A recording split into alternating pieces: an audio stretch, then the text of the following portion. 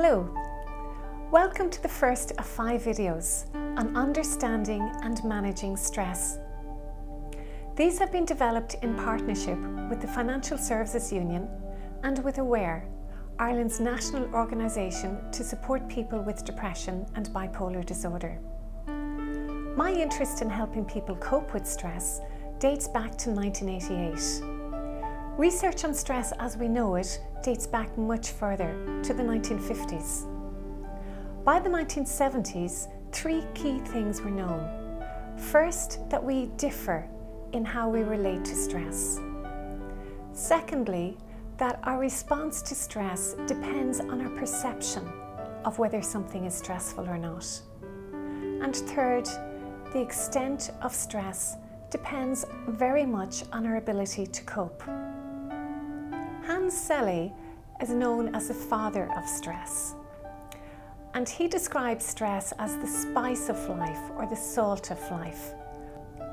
We know stress in moderation is essential. We know it gives us the extra to get out there and to do well and to achieve and to really enjoy life.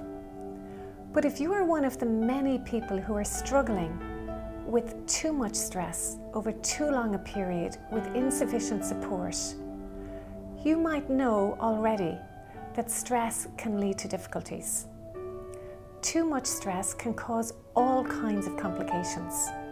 Health difficulties such as coronary heart disease, cancer, diabetes, depression, anxiety. Too much stress can cause difficulties at work, poor performance, disputes, conflict, and even absenteeism. And we know that too much stress can spill over into our home lives and our interpersonal relationships. So it's essential that we do learn to understand and manage stress. We can't turn the clock back. So the purpose of these 5 videos is to help us do just that. Each of the videos will conclude with one very practical stress relief exercise. So let's do our first stress relief exercise. This is a breathing exercise.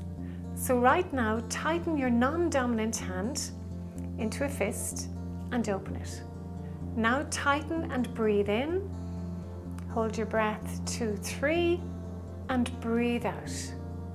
And now tighten and breathe in and think a particular thought. And I'll tell you what that is. So tighten, breathe in. I choose to breathe slowly. Hold 2, 3 and breathing out.